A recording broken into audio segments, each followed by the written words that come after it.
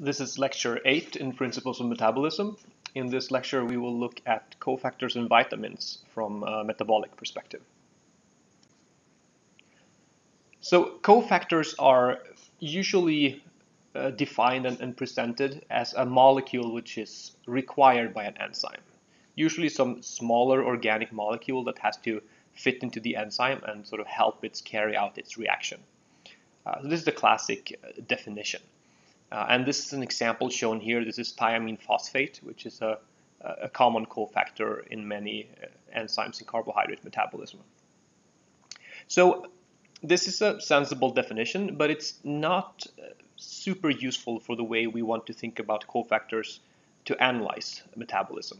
So we'll look at this a bit differently. So the way I'd like to define a cofactor is from the perspective of a metabolic pathway and flux through a metabolic pathway. So I'll define a cofactor as something that is required for a process or a metabolic pathway, but which is not consumed by it. So here's an example of what I mean. So this is lower glycolysis, glyceraldehyde being converted in a few steps into lactate. And in this process, NAD is important. So in one step, it is reduced to NADH, and then in a later step, it is oxidized back to NAD again.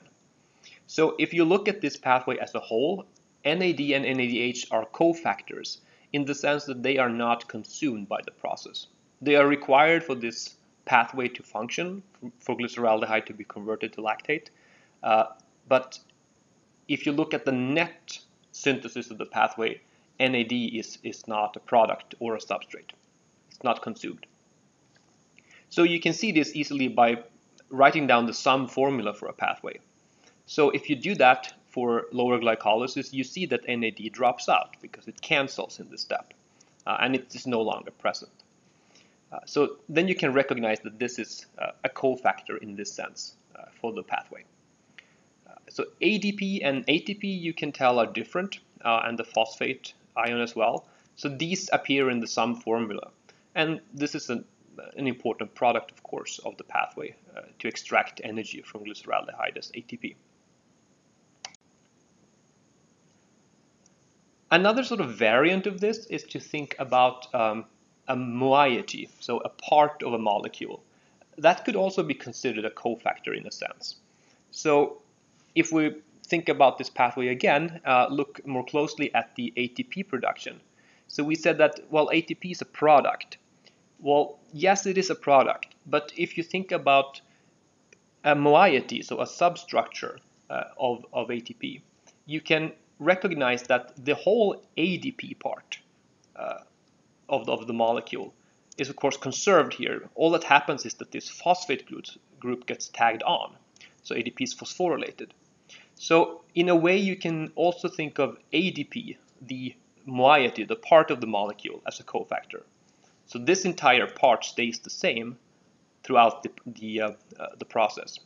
And the only product really is the phosphate group that is added on here.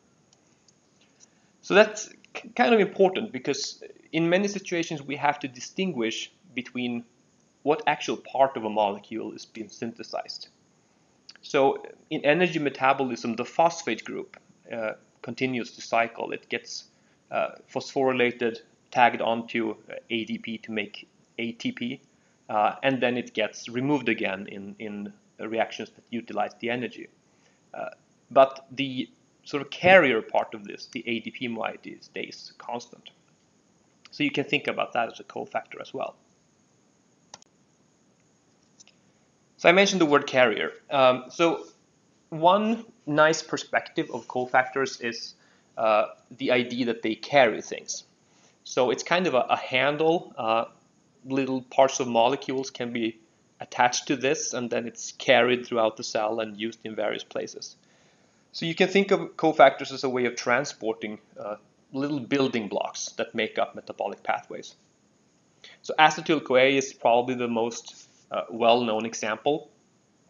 So you have the coenzyme A part, which is the cofactor. That's this entire structure. That acts as the carrier. And then you have this smaller group, the acetyl group, which is the part that's really active in metabolism and interchanging, getting exchanged between different pathways.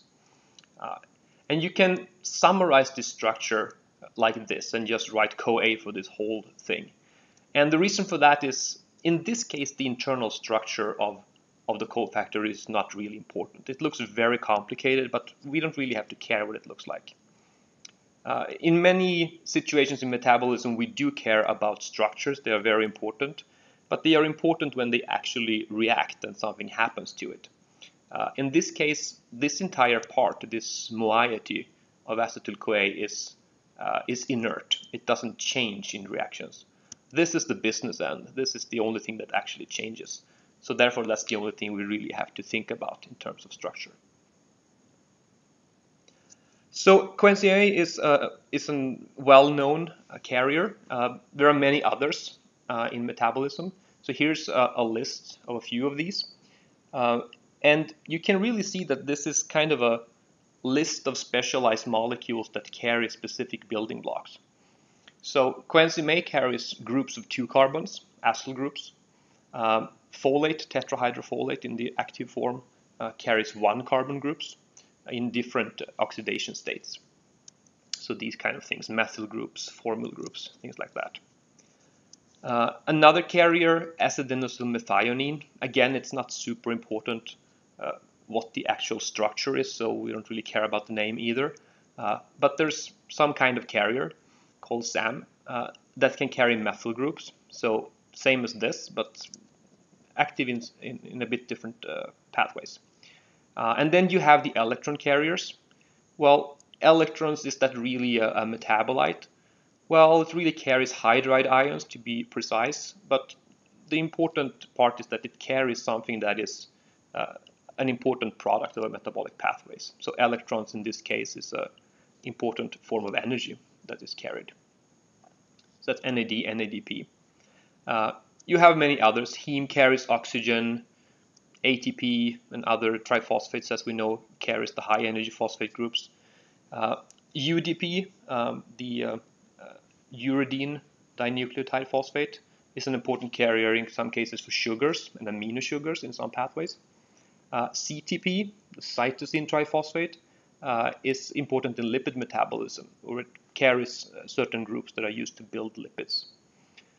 So there's a variety of these. There are others. And it's a nice perspective, I think, to think about these as transporters and these building blocks as kind of the material that makes up metabolism. It is important also to say that this differs from enzyme-bound cofactors. So if we think about thiamine phosphate, as we had in the first slide, fitting to the transketolase enzyme, that's really kind of a part of the enzyme, a structural component. And if it's enzyme bound, covalently bound, it doesn't really go away. So it's really part of the enzyme, and we don't really have to care about the enzyme bound cofactor so much when we analyze metabolism. So these things, the carriers are different because they actually diffuse throughout the cell, and therefore they can go between pathways and exchange groups. So they have a different function. So one interesting perspective of carriers is that they can compartmentalize metabolism. So we saw this before in the lecture on redox metabolism, that NAD and NADP, they both carry hydride groups or high energy electrons, but they specialize. So NAD is used a lot in oxidative pathways to extract energy from compounds. And NADP is used a lot in reductive metabolism, in biosynthesis, where you use energy to build compounds.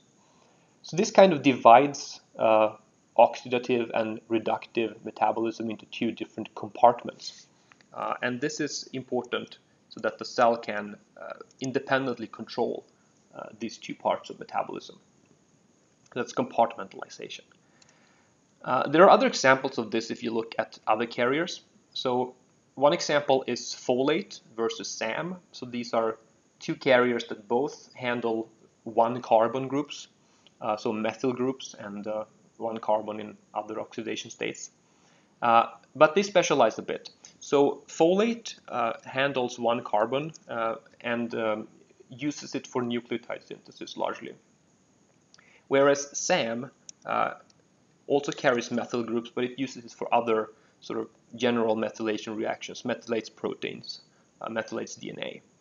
And there is some communication between this, but it's usually one way. So folate can donate its group to SAM, but then it doesn't go back again. So this is one way of separating the compartments. ATP and GTP is also actually an interesting compartmentalization. So ATP, as we know, is a major energy carrier, and this is used in most oxidative metabolism and many of the reactions and processes that carries out work in the cell. But GTP is actually also an important energy carrier. So this triphosphate is used in protein synthesis quite a bit, and so it actually carries quite a bit of energy used for protein synthesis, which is a major process in most cells.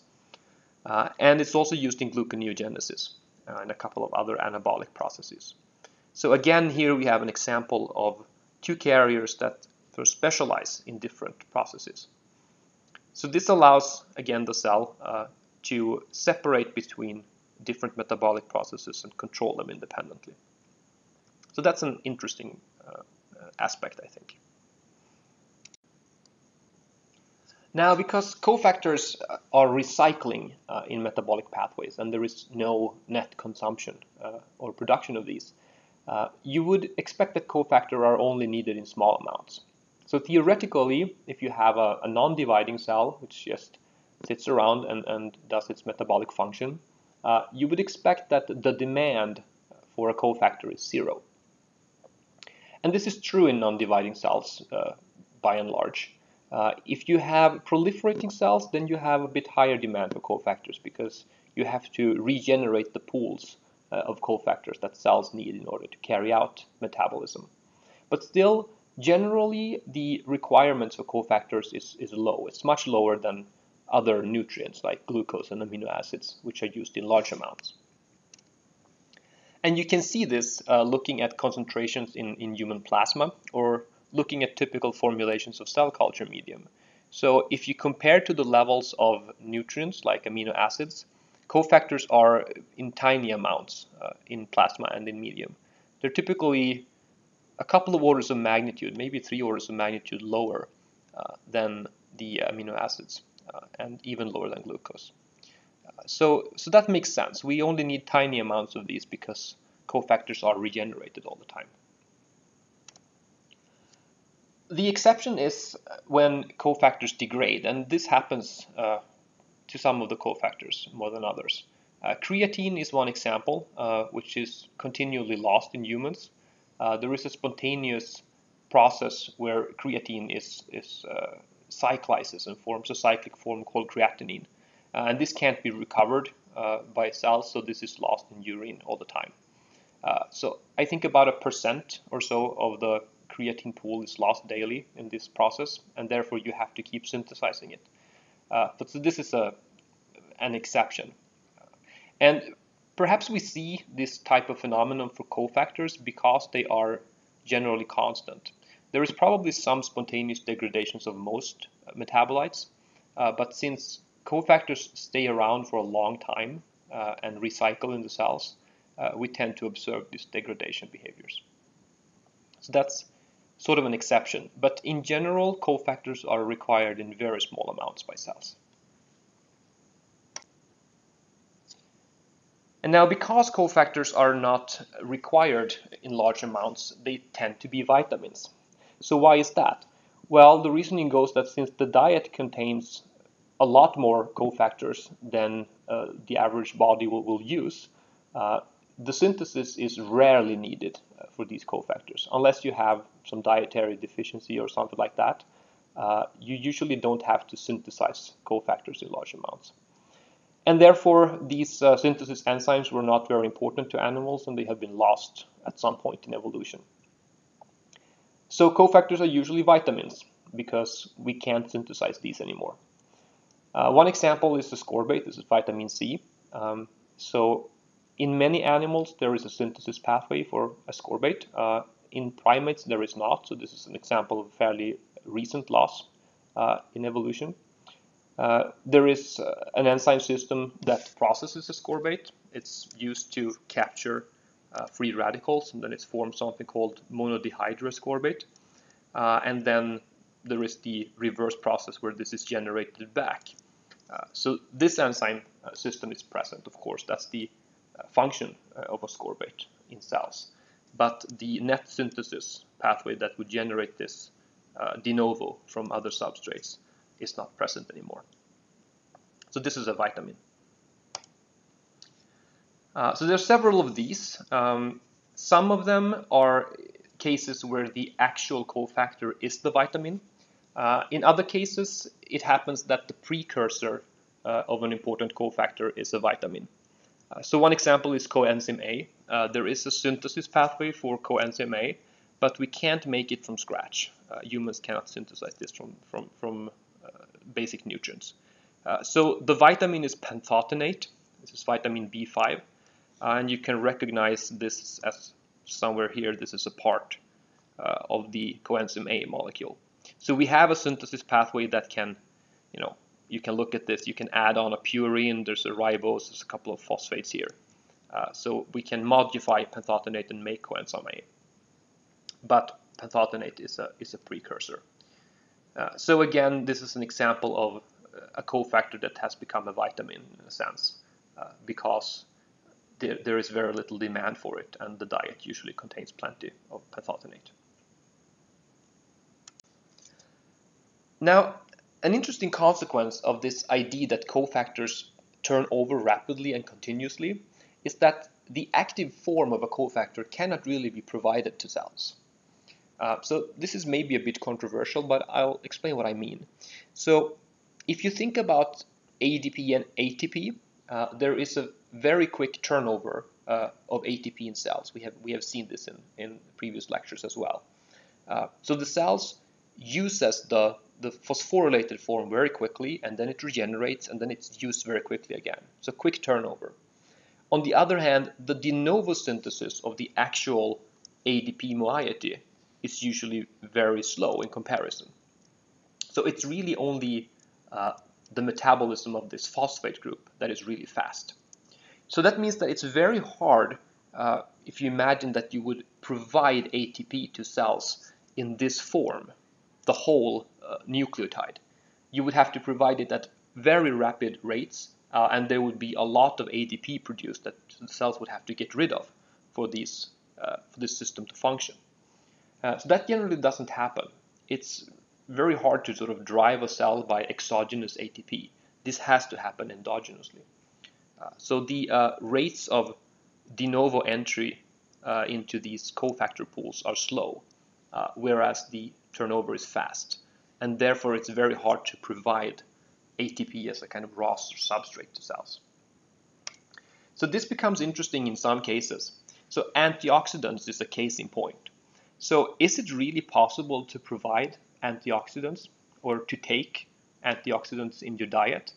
Well, you might think that it's not, because it's the same principle. So ascorbate, for example, vitamin C, turns over very rapidly as it is capturing free radicals to generate the monodehydro form, and then it's regenerated back again using an ADPH. Whereas the uptake of this vitamin is slow from the diet. You don't need to replenish the actual pool very quickly. So if you would actually provide these antioxidants to cells for the purpose of capturing free radicals, you would have to do it very rapidly, and it would generate a lot of the product, the dehydroascorbate, as a consequence, and that would have to be expelled as waste very quickly. So from looking at these principles and looking at the turnover rates, you would expect that cofactors cannot be provided in this way. So that's a bit of a controversial topic in the literature, I think, but it's an interesting prediction from looking at metabolism this way.